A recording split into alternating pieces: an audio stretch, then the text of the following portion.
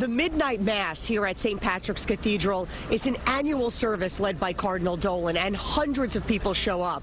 Throughout the night, the church has been packed with native New Yorkers and people who've traveled far and wide to be here.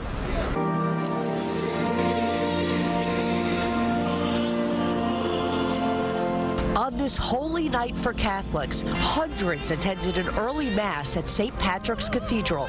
Christmas is a day to celebrate Jesus' birth, so it's very important to come to Mass around this time, especially in New York City, because it's such a beautiful time of year to be here. The famed church draws worshipers from around the world. The Behrens family is from the Netherlands. This is the second trip they've made to attend Christmas Eve Mass.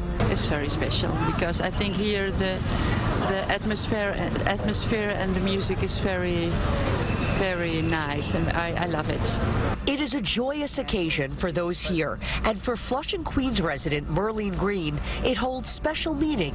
I always come to this Mass. She has been waiting hours to attend Midnight Mass. She says that particular service is what inspired her to convert to Catholicism.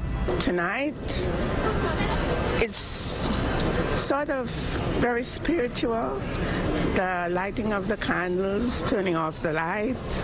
I think it's a beautiful experience. And for other families, attending services here is also a sacred tradition. Every year we come, we light candles for our grandparents and people that have passed away. My dad's a retired fireman, but he was at 9/11, so he always comes and lights candles for them and their families. Now, the FBI and the Department of Homeland Security issued a warning to law enforcement after ISIS made threats to churches here in the United States. Officials say no credible threats, though, have been found. And with the heavy police presence here tonight, all has been quiet. In Midtown, Jessica Borg, CBS 2 News.